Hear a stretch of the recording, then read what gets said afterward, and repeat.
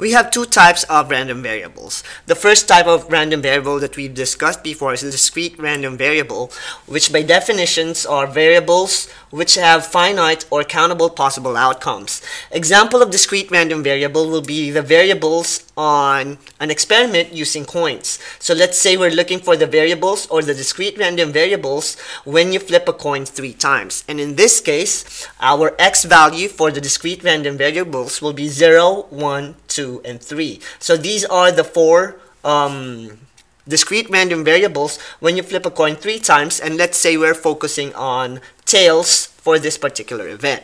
So another example of discrete random variables is, let's say instead of flipping a coin 3 times, we flip it 2 times and hoping that it will land on a heads. So x will be 0, 1, and 2 for your discrete random variable for that experiment. Now, continuous random variable by definition is variables which are usually in forms of decimals or proportions.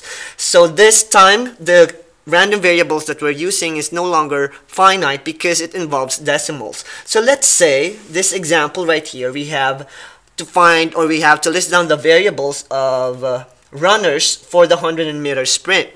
Now, when we're talking about this particular experiment, our random variable x will represent decimals, because when you time a sprinter running a 100-meter dash, you're not going to record it as 7 seconds or 3 seconds or 10 seconds, because if you don't include the decimals, most of them will have multiple ties for those particular runners because we're discounting the decimals. So in this particular example, since it's continuous random variables, we'll have x, which is our continuous random variables for this experiment, could be 7.12 seconds, 9.003 seconds, 12.25 seconds, and so on. So that's the difference between the two random variables. One will give you a finite or countable possible outcomes, and the other one will return a decimals or proportions based on the experiment you're working on. Normal distribution by definition is a type of continuous probability distribution, and in this example we are using continuous random variable to answer this type of question.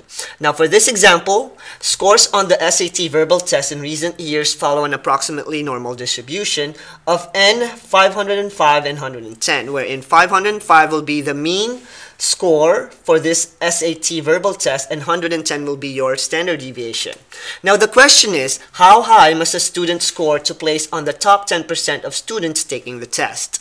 Since this is a normal distribution, we can represent it as a graphical display similar to this one. So this is your normal distribution with the mean at 505 points, and we are concerned about finding the actual score of a student to be on the top 10% of the SAT that is being taken in this recent years using this normal distribution. Now, to be able to solve problems similar to this one, whenever you're given the mean and standard deviation and the distribution is normal, you can use the z-score formula to find the value of x, which is the actual score that you need to have to be able to be on the top 10% of this population.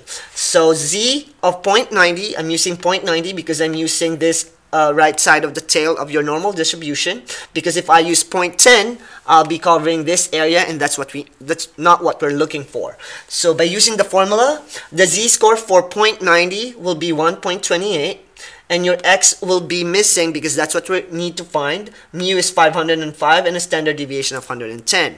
Now using algebra, we'll be able to isolate x so we can solve for this problem. So get rid of 110 by multiplying 110 on both sides. You'll get 140.8.